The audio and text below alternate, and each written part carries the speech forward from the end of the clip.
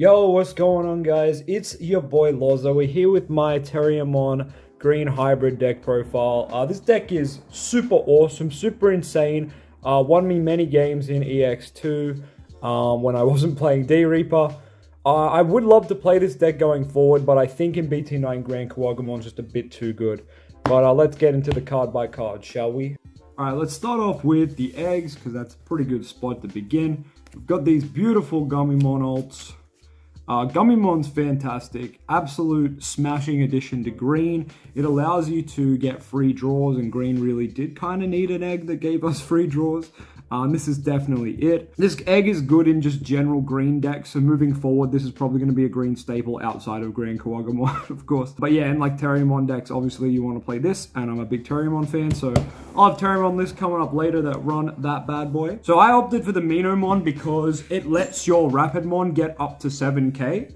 And if you got the good Terriermon under it, you can even go up to 9k potentially. And if you got Calamon out, well, your Rapidmon can actually go up to crazy things, like something like 12 to 13k. The main reason is when Rapidmon's at 7k and you neg a Mega that's 12k down 5k, you can now crash with it thanks to Minomon. So super good egg for like trading with Blackwall Greymon and stuff like that. There's a couple other Megas it's good for, but that's the main one that comes to mind.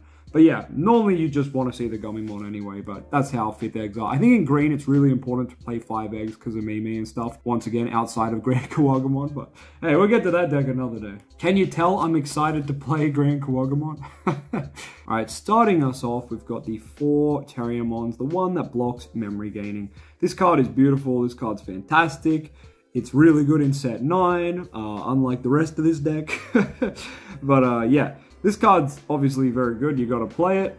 It is Terriermon Green Hybrid, so we've got to play all the Terriermons we can. Now these are the typical 8 that you'll play, and you'll notice this list is very heavily based on Russell's list, who topped with Green Hybrid on that online tournament with Mulligan. Our locals was playing no Mulligan for a while just because one of our tournaments coming up had no Mulligan, so we were kind of prepping for that. So instead of just playing the 8 Terriermons, I went for 12. Though I would say this is the one I didn't want to see a lot of the time, because while hard playing and looking for Rapidmon can be nice, I typically was shuffling a lot of the hybrids to the bottom of the deck then, which isn't really ideal. So yeah, definitely just a no mulligan kind of thing. I had to run this Terriermon, but if you have mulligan, you should be fine playing these 8, and that means you have more room for other techs and stuff down the line. I had to remove a lot of the cool techs and stuff, and you'll notice that later on in the profile. But yeah, 12 Terriermons because we want Rapidmon to be cheap. Yeah, this was just the other way to search Rapidmon, or the only way to search Rapidmon. But you definitely could not play it with mulligan and stuff like that. But yeah, I'm a big fan of Terriermon, so you'll catch me making Terriermon profiles in future anyway, so get keen. Let's go through the white cards real quick. We've got the triple Boko and the double Calamon. Calamon I thought was trash at first, but yeah, I was wrong. It's actually very, very good. It can make you do some crazy, crazy memory plays, especially if you have Boko out. Like, these two together can be a menace. Even just double Calamon can be a menace, because all you need to do is have a Terriermon out and you play both Calamons for 1. That was my biggest issue with Calamon, the fact that you need Terriermon for him to be good. So maybe another reason to play more Terriermons, really. But yeah, this card's actually very good, boosting Rapidmon 3k and whatnot, giving you just higher thresholds to hit. Extra draws, extra memory. Well, it kind of just pays for itself memory-wise, but you get the extra draws in the DP, so very useful for beating Black X antibody stacks. Those stacks get very big, and I found this format, even their biggest stacks, after the turn where they can be reduced, of course, I was able to actually beat into them thanks to Calamon, thanks to Rapidmon, and sometimes a green hybrid as well. Like the Rhino Cuboteri. So yeah, Calamon's super good for just hitting DP thresholds that green normally can't hit. But yeah, Pokemon's obviously Pokemon, very good when you're bricked kind of thing. Alright, let's talk about the level 4s. Level 4s are kind of the stars of this deck, and everything else is just supporting it. So, of course, Rapidmon. Absolutely insane. Cards should not exist, but it's the only good card in the Terriermon archetype. So you'll notice I'll make Terriermon decks in future, and they'll be very based around this card because the high end of Terriermon doesn't do a lot, let's be real, compared to this. So yeah, you need to see this card to win, I've always said. I play 4. Russell's list play 3, I play 4 because I do just think it's that freaking good. Yeah, I don't know. I can't see myself ever playing less than 4 of this. unless the main list says otherwise, right?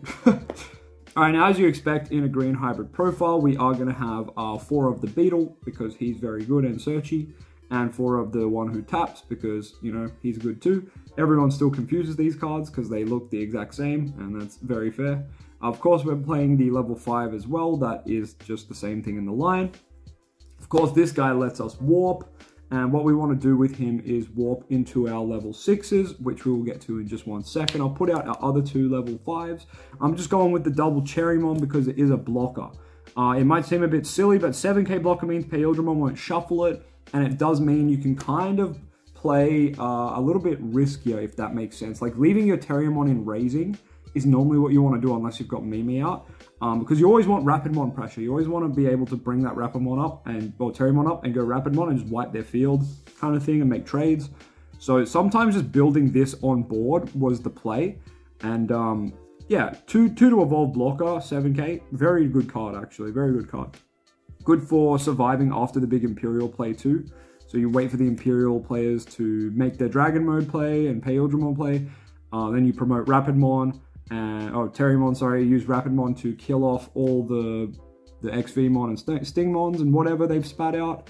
And then you can hopefully build into Cherrymon. Hopefully not on this, but sometimes you'll have to, just so you got that blocker so you don't die next turn.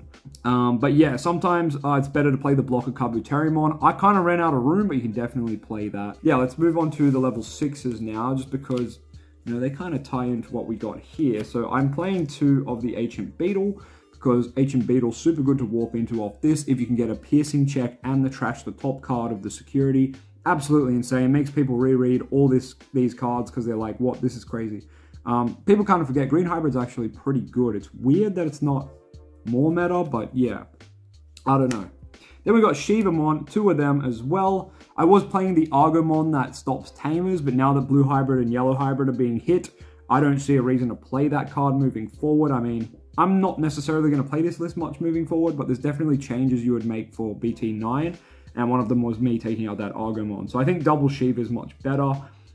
Shiva is really insane in this list, because you can turbo into it for 3 off the Rhino and like get a piercing check, and then it's tapped for the next turn, so your opponent can't use options and you get the unsuspend trash, which is super good. It's ironic that Shivamon's better in a deck not built for Shivamon.